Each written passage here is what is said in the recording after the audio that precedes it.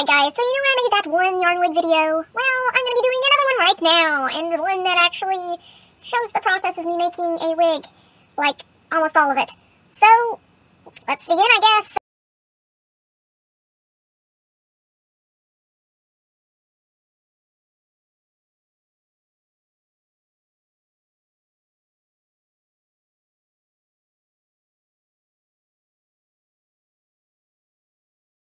I already did this off camera, but I painted my wig cap, this was black, sort of a white color, because I'm going to be making a white wig, and I don't want it to be black if there are any spaces. So yeah, I painted it white with fabric paint, and I'm going to start with this yarn. I like to wrap it around my hand. I'm doing the front of the wig right now, which will be this part right in here, that little, well, it'll be like almost all of this, but we're going to do this little circle part, and semicircle part first, which will be like, whatever, right there. Anyway, so we gotta first cut the yarn. So we just, I like to wrap it around, and if you want the front to be long, then I'd use like this part of the hand right here, and wrap it around sort of loosely, not cutting off any circulation or anything, because that'd be bad. And it doesn't really matter how many times you wrap it around, just enough for it to be a lot, and enough for you to be able to cut it, because if it's too thick, it's not gonna be able to cut, especially if you have crappy scissors. So just cut, and we have some yarn. You're gonna want to keep doing that until you have a bunch. And you'll probably want to do this step again and again, but using shorter lengths, like you'll probably want some that are right here instead of like on this part of the thicker part of your hand. And yeah, basically just try and think about how hair works. My hair right here is longer than my hair right here, so on the wig I'm going to have the hair in the front longer than the hair on the sides. So yes. Also, if you have a wig, please check it out, because it's just a random wig that I have. It's new. I did not make this one, but if you look at a wig, I'm turning it inside out, it has this part, which is the front, and basically what I'm going to be doing is I'm going to be sewing kind of like this, all on the front, very thick, since this is thick, and then in the back, I'm going to have lines. So yeah, it's pretty cool, right? So you're going to want it to look kind of like this. It doesn't have to look exactly like this, but this is honestly a really good template. It's good to have an idea of how, like, professional wigs are made. But yeah, you just got to keep doing this thing. So just keep doing this, I guess. And honestly, I'm just doing, like, some extra stuff right now. I probably won't be using this length until way later. But, yes, you can do it however you want. So now that we've got a bunch of this, we gotta tie knots in this stuff. For wigs, I like to do single, one piece, and just tie a knot in the middle. You want to do that for every single one of these things. So this is one reason why this is such a time-consuming process, because you have to do things. You will not. Alrighty, so I want to show you another thing that might make this go a little faster. As far as the tying and brushing and straightening process goes, I have learned a new thing. Basically, you're going to want to have another piece of yarn. This yarn will be for basically keeping track of everything and it'll make it a little easier and faster. So here's some stuff I've already done. It's black for a black-haired wig. It's already brushed and already straightened. And I just kept it on the string. And I'm going to keep it on the string until I am starting a new black wig. And it's just going to make things so much easier and less everywhere. So I'm going to show you how to do this, just how I brush and straighten everything. So here we go. We have our yarn all cut and prepped. I'll leave it right there. And so here's the string. I'm just gonna tie the string, the yarn, onto the other yarn. Make sure it's tight. You can tie it twice, but I've actually found that when you tie it twice, it comes undone usually. Unless you're really careful when brushing, and honestly you should be kind of careful when brushing, just so you don't brush the knot out. That's the only thing about this way of doing it, is that you can brush the knot out whenever you're brushing everything at once. So I'm just going to keep tying these on here, and slide them over, and I'm going to try and keep all of the knots on one side, like on the top, so they're not just random, so I can keep track of if I'm brushing the knots out, or not. So here.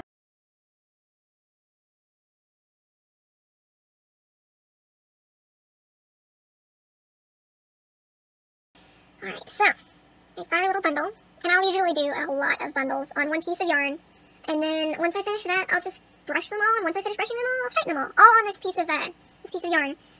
And so, we've got our little bundle right here, and you want to have this has got, it's got pieces of brush on it.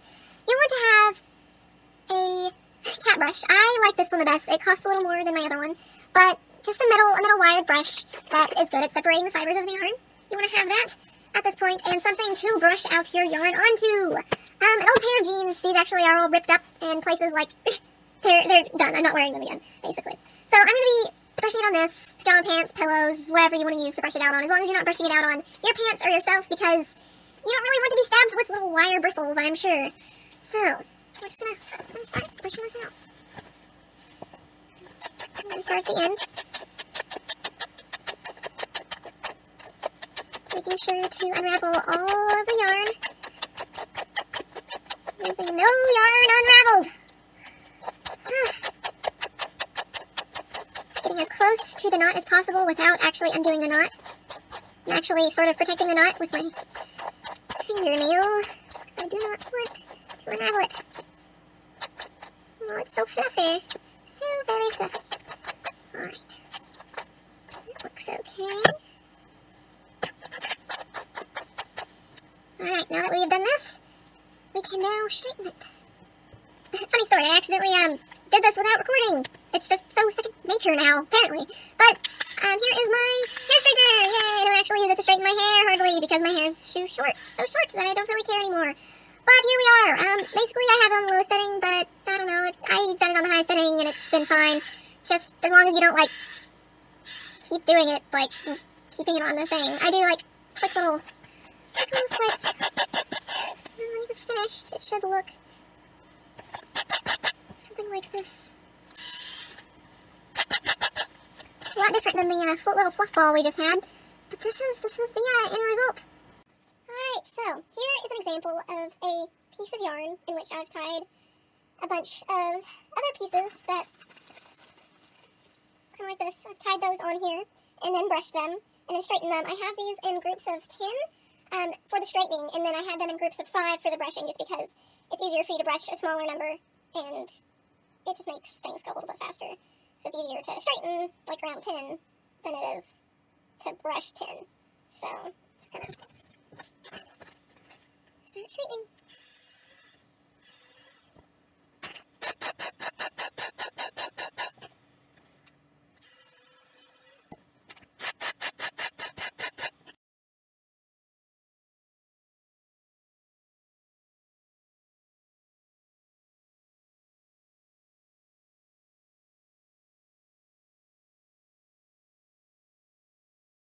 You should be getting stuff that looks kind of like this, except one piece will be looking like somewhat like this, differing lengths for where you're going to be placing the hair, how long you're going to be wanting your wig, and all of that. So, I already technically started at this point, because I'm Heather from the future at this point, but, yeah, I'll go ahead and show you how to sew this on. Alright, so, you want a needle, one that's not too big, one that's not too small.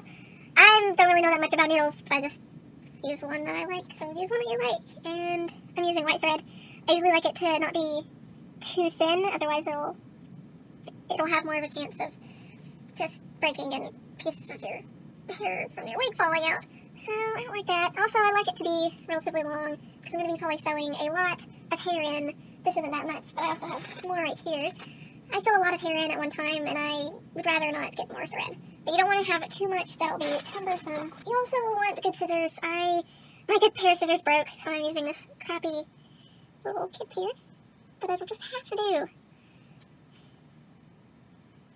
Alright, so I do a double thread, and then knot it at the end. So once we do that knot a few times, we're going to go through the back of the wig. You can flip it out if you want, flip it inside out if you would like, but go through the back of the wig. And then you're going to go through the front, like going towards the back again. And I like to get it through there. And so now it's not going to come out of there unless you pull it really hard and you end up ripping the mesh, which would suck. But then you'll want to get it back through on the side that you're going to be putting the hair, because you don't want hair on the side that's going to be on the underside. Ha! Logic! Also, it's like 1 right now, so pardon me. I have my retainer in, so that's why I'm a little bit of a lisp. Alright. You got your first piece of hair. What you're gonna do, see that little knot right there? Gonna slip that through that knot. And just pull. When you do that, it'll get closer to there, and you can just squeeze verify a wig head. For the next, so we got our wig head. That's how hair works. Totally. Now this wig head is a little smaller than most people's heads. A little smaller than mine. So it's not always accurate. 1 second. Actually, okay, this is on the top, so that's good. Okay. Alright. Let's do this. So, what we want to do is we got it pulled tight. Gonna get a piece of hair, go through the knot, pull it tight, then go through the mesh, and then you can just kind of go through it and then back up with the wig head on. So, you don't actually have to pull it through twice, just do it in one swoop. But then you'll just keep repeating the step. Got your hair, stick it through the knot, pull it tight, but not too tight, because then it'll be hard. You want it to be tight, but not really have that much slack, and not like make the mesh sort of wavy and ruffly. Sorry if I can't explain things coherently, but you just want to keep doing that. Make sure that no hair gets stuck in the thread as you're pulling it. The longer it is, the easier that is for it to happen. If you're really afraid of your hair is coming out, then what you can do is, at this point, you can actually pierce through the knot again, just in case.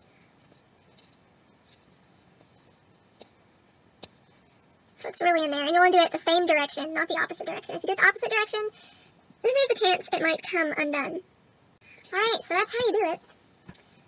Once you get ready to be finished, you can, here, I'll do one more.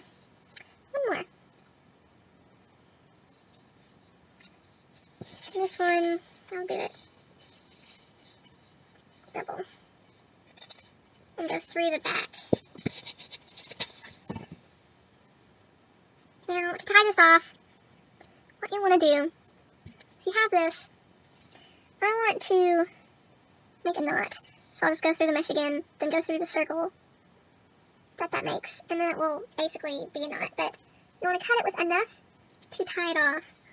So that should be enough, maybe a little more than enough, but better safe than sorry. I just want to do a little knot. I'm really bad at this. Do a little knot, maybe do it more than once, just to be safe, and you can cut off the excess.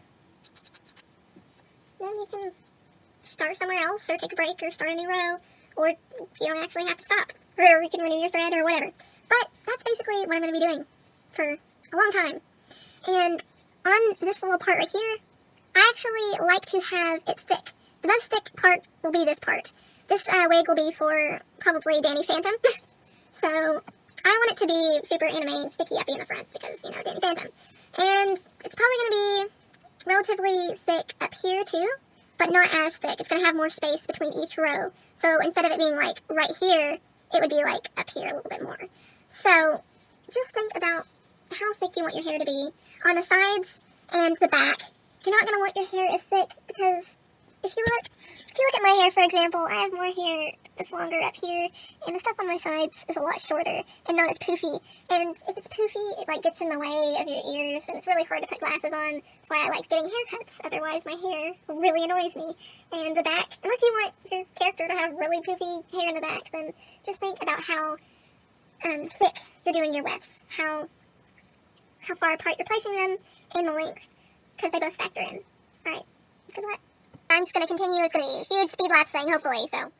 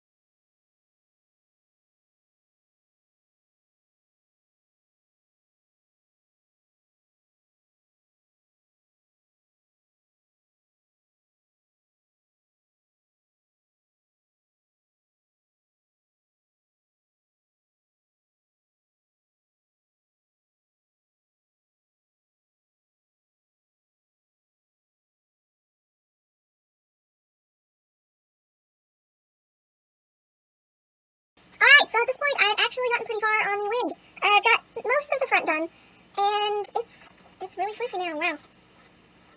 Lots of hair, but it's only about halfway through, maybe a little more than halfway. Alright, so I just wanted to show you what I did. I made lines where all of the wefts are going to be. I am still learning, forever learning, about this process. So, this is how far apart I'm going to do the wefts for the back. They might actually need to be spaced a little further apart or further together, but I think this will work. Yeah. And basically, I just, again, reference the wefts on this wig. So, yeah, they're about the same. I suggest making the lines on here with like a silver Sharpie. I did not have one, so I just used a black one.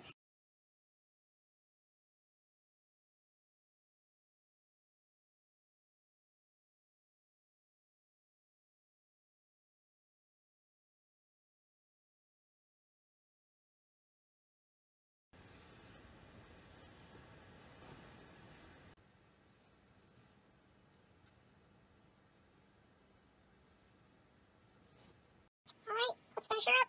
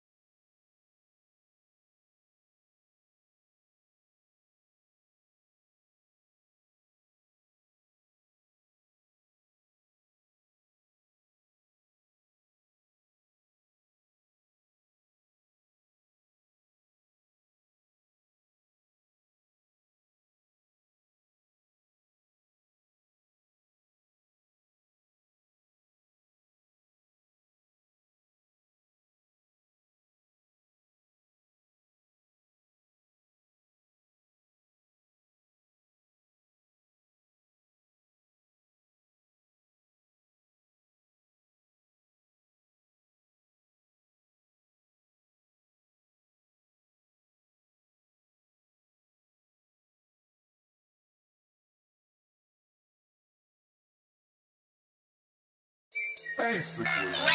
Hope you enjoyed the video. But if you didn't, just go back in time, okay? Oh, T.O.D.W. I know, bro. Thinking of Doctor.